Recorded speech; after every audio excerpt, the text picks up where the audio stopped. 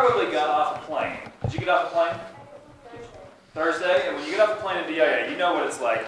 You walk, from your gate, and you go on the little escalators, and then you go on the train, you get off the train, and you get the upstairs, and you go up the escalator, and you come out, and there's always people standing there with signs saying, "Welcome home." And there are people with hugs and everything.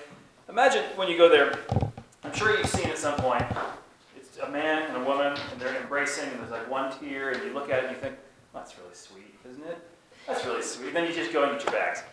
But what if you knew, what if somehow you had this little insight, this little hint, and you knew that those two people are brother and sister, and they were hugging because the sister hasn't been home to see mom in 20 years, and she came home this week because this is the last time she's going to get to see mom.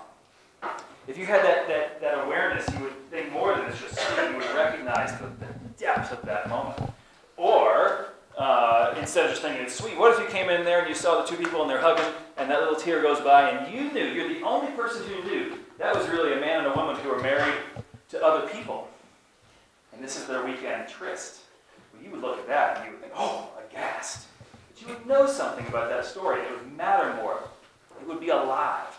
And that is exactly what happens in the Bible. Some of you know this analogy because you've been reading it in book club, but that is exactly the inside stories, the hints, the assumptions in the Bible. Our culture sometimes has our own hints. My family has Thanksgiving different than your family, right? And if I came to sit at your Thanksgiving, I'd have to learn new customs.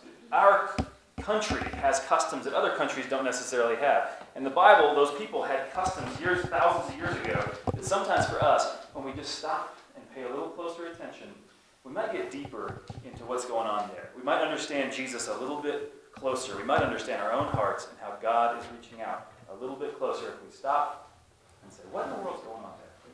That's our series, and today we're going to be focused on miracles. So often when it comes to miracles in the Bible, people just argue about, can they happen? Do they still happen? Of course they don't happen. We're modern people. Of course they do happen. I've got this story in my life. And people get sidetracked maybe about what God is actually trying to do in these experiences. So today we're going to look at what are miracles in the Bible. We're going to look at two stories of miracles, a kid's story and an adult story.